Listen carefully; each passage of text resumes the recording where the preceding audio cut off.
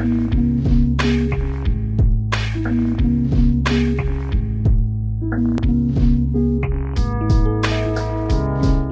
everyone, my name is Anton Slesarev, and I will speak about object detection, precisely about more specific object detection, traffic sign detection, and pedestrian detection.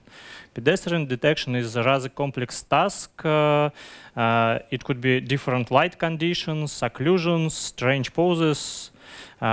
Traffic sign detection, much easier task, but still challenging.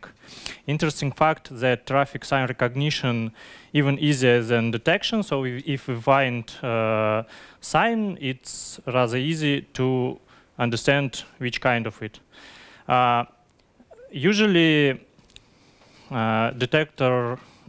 detectors consist of two steps: proposal generation, which is light and fast, and verification.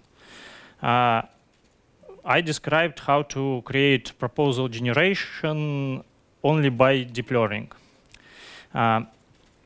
First, we learn binary classifier on small image patches which cropped from original image, and the output of classifier is object or non-object. Classifier is a neural net, consists of 4 convolutional layers with small 3x3 filters. We use only convolutional layers, so we can apply it to arbitrary sized image, and the output of such network will be proportional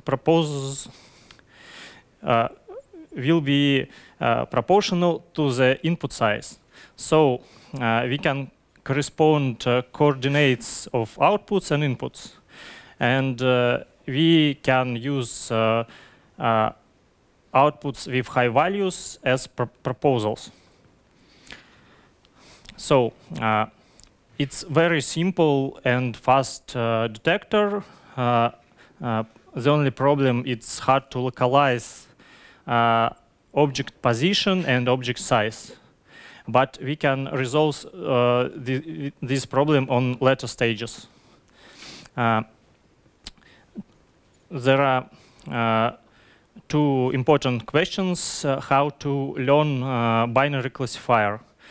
First of all, fixed size crops much better than resizing of object boxes, and it's crucially important to use hard negatives. It dramatically improves performance.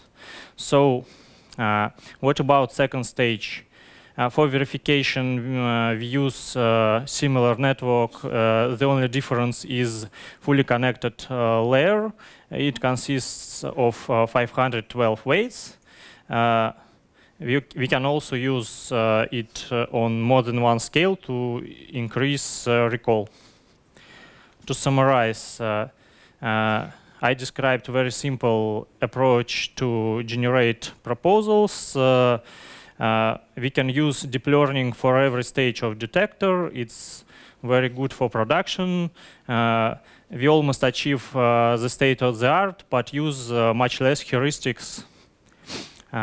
So if you have any questions or just want to chat about computer vision at Yandex, you feel free to contact me. Thank you for your attention.